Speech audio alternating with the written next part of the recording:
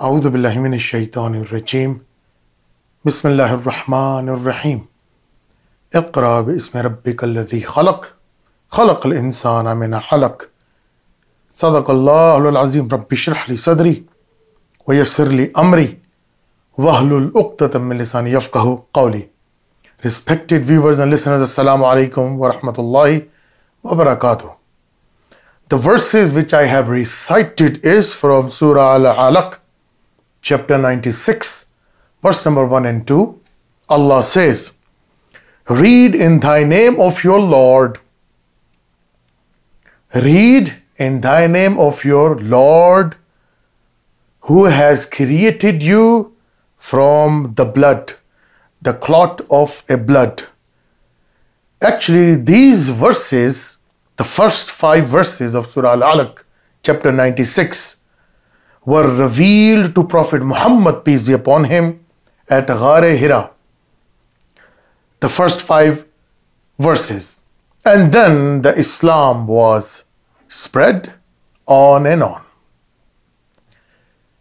You see, today the topic is knowledge versus information. Most of us, we know very well about knowledge and information which have been rattling around in our parameters. But actually, do we really possess or do we really understand today's knowledge or a real knowledge or information? This is what I will, inshaAllah, expound and explain to my viewers and listeners. You see, technically, when any one of us, we have a knowledge about certain products, we think that we are so much informative. Actually, we are not. For example, if you ask any youngster about the specification of a new mobile, he will rattle it out that you won't be able to believe that how come, this guy knows so much information about a particular gadget. But you know what? This is not knowledge. But he thinks himself that he is the most knowledgeable person, which is not true. He's not a knowledgeable person. Actually, what he's doing, he is just having an information. Prophet Muhammad, peace be upon him, said, before the day of judgment, people will be having a lot of information, but knowledge will be taken away from them. Knowledge will not be there. All information, and through that information, you think that you know everything, but this is not the case. The ayah, that is why I read in the beginning, read in thy name of your Lord. Today we are reading in the name of science or in the name of the scientists in plural. This is the unfortunate part of ourselves. You see, let me tell you something. Rockefeller is the person who started in this era a kind of knowledge and information, actually who started, yes, exactly, the person, Rockefeller, he started this all new advanced kind of knowledge, which is totally based on capitalistic society, where he made an algorithm or dynamics where you will always be a slave to run his mechanism. The mechanism he postulated or proposed, that all mechanism you are having around you. Even you are having PhD degrees or how intellectual you are, that is all what you are. The slave and the enigma which this Rockefeller, he put to the rest of the world, you are under that labyrinth or that enigma. You can never be able to come out from that bubble, because that is the only function, that is the only system you have in front of you. But where is the real knowledge? Real knowledge you will never find now, because the era which you are living, fitna dajjal, which means the commotions or trickster, whatever you see, that is not real. Whatever is there, that is the real thing, is fake. The fake thing is real. AI. Look at AI, what AI is bringing now into the rest of the world. They change their voices, they change their faces, they change your idiosyncrasy, they change your whole body language. You do not know who you are. What is the personality or characteristic of any person? They all are changed now. And you are living, unfortunately, in this era where you will find this sickness more and more. So the main purpose of this lecture is we have lost the value of real knowledge. What averagely a person thinks, or today's era we think that you are graduated or you graduate from the university, you did, bachelor's, then you did masters, or if you are too much fortunate, you also do what you call PhD or MPhil, etc.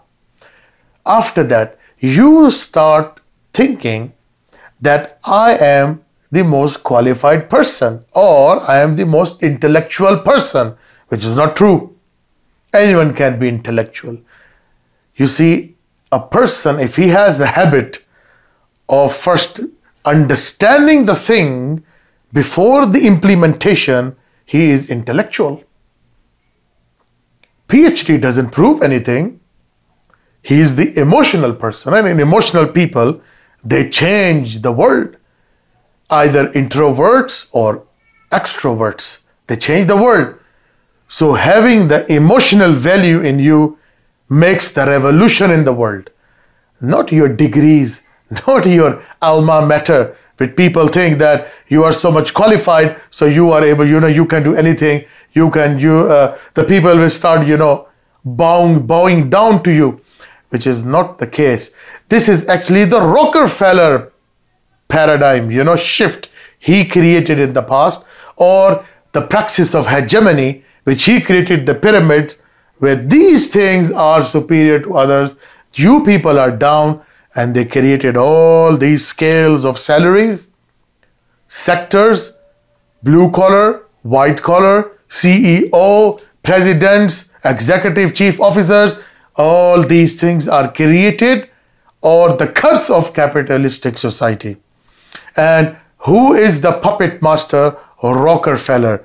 He created and postulated these theories and his dynamics, which we are stuck. If you do not follow his dynamics, you cannot have a job, you cannot have anything which are, what you call facilities to enjoy your life. No prerogatives for you and no privileges for you. So if you want to have good privileges, you have to follow Rockefeller's medium. And this is the unfortunate part for being Muslims. Ibn Khaldun and many other philosophers and thinkers in the past, they have created all these new educational system, and now unfortunately we do not know. So we are stuck in the system. What is the solution? Solution is only one. You have to uproot all these things by putting the true methodology of Islamic eschatology, which was led by Prophet Muhammad, peace be upon him, blueprint, and implemented by 4 guided caliphates. There is no other way. Look at the Islam in Baghdad. At the time of Ibn Jafar ibn al-Mansur, the advanced medicines, Muslims were, on the highest level in Baghdad. It was the great paradigm shift. And how much prolific scholars, pioneered scholars, they produced in those universities. Now we have lost it. They angelicized the names, they Latinized the names. Who knows how to catch the joke? Nobody knows what is the truth. So the information is there to you, but knowledge is taken away. I always tell people, you can never have that knowledge. The real knowledge is kept by those secret societies. Rockefellers, Rothschilds, Jews, all these people, the secrets of Freemasonries, they have been working this social engineering for many years. It has been going on. It's not new. And this is what it is. Can you believe from which part we are not being hit? Everywhere you go, it is only declining, downfalling of the Muslim civilization. I pray to Allah subhanahu wa ta'ala, especially the people who are in universities, the schools goers, please learn things in your life with understanding. Do not be a parrot. Do not be the slave of the system laid by Rockefeller, many other, Western educationalists, which you think that they are the only solution for us or for you. Please, you have to come out from that bubble, the bubble of haze, the bubble of mystery, the bubble of enigma. This is all not true, guys. You have to think beyond that par excellence. Otherwise, I'm telling you, this bubble, the circle, the vicious circle we have been circumambulating will never go away. It is like a tawaf. You keep doing it for oscillation. This oscillation has to be cut off. Can you believe any guy or a person who finishes bachelor's of business administration and after that he or she is able to know that how the money is being printed? What is this, what you call the value, intrinsic value of something in the monetary system? I don't think so. We do not know how the money is being printed. Yes, we only know what money brings. You print more, you have more debts. But what is this mechanism? How does it work? Who controls the gold? Who makes this gold up and down? On what values you are creating performance-related pays of people? How do you decide that this man should deserve this money, this salary? On what grounds? Is it ground of nationalities? Islam doesn't promote that. Islam has no racial slurs, no racial discrimination. Islam is very clear. Anyone who discriminates on the grounds of language, color, riches, or what else will perish. This is the hadith of Prophet. So tell me, how can we have a system where you can justify that this guy should take this money? For example, a janitor or a president in the company.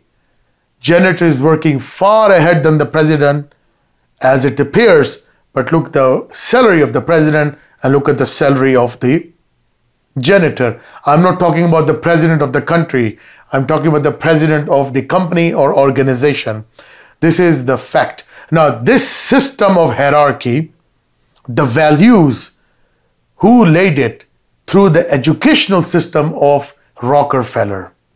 They created this whole system that you have this praxis and this praxis of pyramid. This must have this guy must have this, not beyond that. So you always be a slave of economics, economical slave, monetary slave, and you can never come out from this oscillation. It is like a whirlpool or a whirlwind which will suck you down till you reach to your grave. This is the system. There's no other way. You are educated, your degrees will be only accepted through the standards of Rockefeller. Can you create your own syllabus, your own curriculum, and you boast to the world that this curriculum must be implemented? I said, go and try. Let us see. It will not work because the system we have lost. I'm very sad because I belong to educational fields and mashallah, so I'm very sad when I see that Muslims, the way we are derailing ourselves away and away from the real knowledge and education. Now look at today's era. The one who creates something from material, from matter, he's a god, inverted commas. They act like gods. They do not think people have any value. Who creates the pioneering engineering? You have many examples in the past, in today's, like iPhone and many other companies they created, like things which were not existing before. And those people are billionaire today. Those companies are trillions of their assets or stock market. How it happens? It only happens because they have real knowledge, and only few selected people use brains. And those brains, if any third developed country or third developing country, any person tries to make it, they will fix you. In today's era, if you try to make any car which runs through water, purely water, without any mystification, they will take you up, they will abduct you. Who? I don't know, these secret people, they will abduct you because the billions of dollars are being invested on the other system to find the alternative system. They will not let you do it. There's another problem. Talk about any other thing, for example, medical, pharmaceutical industries. Do you really think that the pharmaceutical industry do not have the cure for cancer, or they do not understand the etiology of cancers, diagnosis? What do you think? I personally believe in today's era, these pharmaceutical industries, they do have answers of all these things, but they earned billions of dollars through chemotherapy. This is it. This is not simple as we see. When the big crocodiles and the claws are too much, stuck into the system, they don't let you go to have another system. Again, like this Jewish banking system. They cannot let you have any other alternative system as long as the system runs on usury. That is the main spine or the bone marrow of all the economical system, usury. All the economical system has been standing on the grounds of usury and interests. If you remove it, everything will be collapsed. If you remove all the system of interest in the world, the Jewish economy will collapse. The banking system will collapse and they come down to zero. So certain people have knowledge, they become God. And we are having only information. That is why we have no value into the world. In this world, right now, we do not have any values. I'm talking about especially from the Muslims' point of view, which is very sad. I'm not saying to go against the education. What I'm saying, please focus on understanding, comprehension, than rather going into the other side and just follow the puppet system that you become something, with somehow you pass the exams and you follow the same system, make your CV, go to the jobs and become the puppets of Rockefeller system. This is what I'm saying. We should make our own system and we should make sure that we enforce it. And this is what I've been educating people in all fields in Islam. In Islam and Christianity, Islam and Judaism, Islam and science, atheism, skepticism, agnosticism, and fitna, Dajjal, the commotion of Dajjal, materialism, science with other isms. You want to study? Study. But please study the things properly, deeply, fundamentally, not superficially, because superficial knowledge has no value at all. And remember that knowledge is power, not your degrees and papers. Our first revelation was for Muslims, read in thy name of your Lord. So read everything, but please do not forget to put the Qur'anic glasses before you read and scrutinize. Wa akhiru da'wana anil hamdulillahi rabbil alameen.